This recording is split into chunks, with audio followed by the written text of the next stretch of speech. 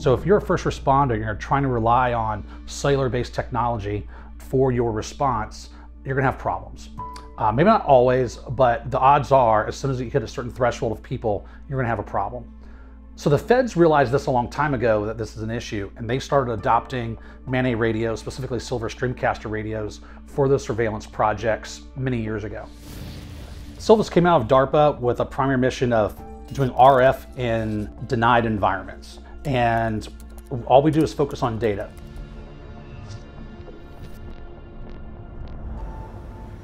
Tethered drones are not bound by a power limitation. Most conventional drones are limited by the size of their battery. Our drones are powered by a tether, a powered tether that comes from the ground. In most situations, as long as you have persistent ground power, the drones can stay up indefinitely. So the Streamcaster radios come in two different flavors. We have a 2-antenna model called the SC4200, and there's a 4-antenna model called the SC4400. Most of our radios sold are dual band radios. We have our own waveform.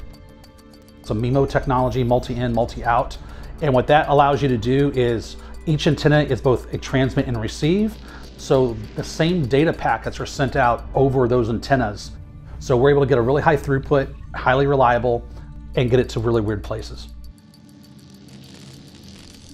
Most high-speed voice and data radios, modern handheld radios that the military, federal law enforcement, and first responders use, they operate on what's called line of sight.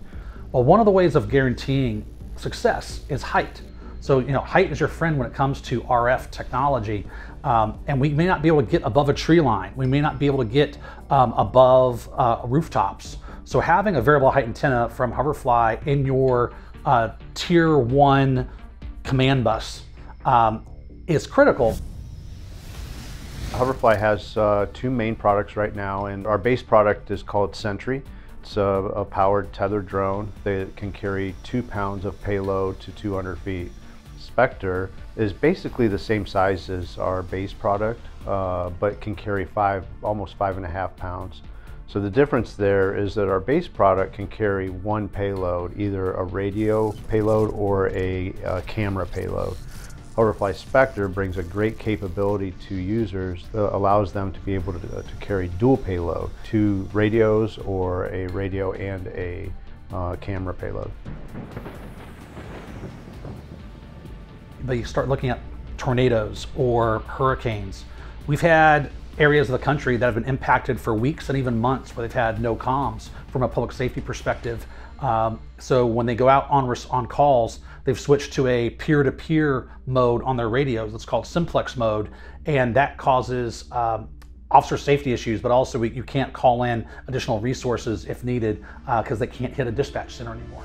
And there isn't a cellular infrastructure in place yet. Even when they bring in portable towers, they still don't have the bandwidth to accommodate all the people who are trying to call home to mom and let them know they're okay, as well as all the 911 calls that are coming in, and then you have the normal operational parameters that law enforcement or the fire services is actually doing.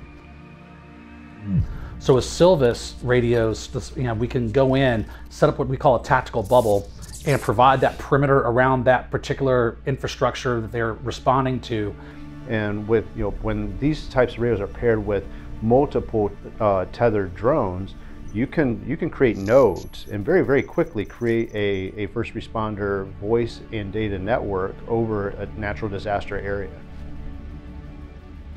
Being able to have a variable height antenna on the back of a pickup truck that I could quickly deploy with that generator to get 200 feet up. Watching a neighborhood that was evacuated, somebody is in a patrol car that is within eye shot of that aircraft, but they're not out in the elements. And then the video stream can be brought back to the operations center. And now we can not only provide video surveillance capabilities, watching evacuation routes, what neighborhoods have been evacuated looking for looters. They could actually zoom in with the gimbal on the VHA and be able to see if it needs to have a manned response to go in for it. So Silvus makes a great product line of radios. The first responders, DoD, federal law enforcement use are very, very capable. Everything's about data transfer and communications now. That's what drives mission success. When you put one of these radios on a Hoverfly tethered drone system, so that becomes a real outstanding solution during disaster response. The technology surprises you.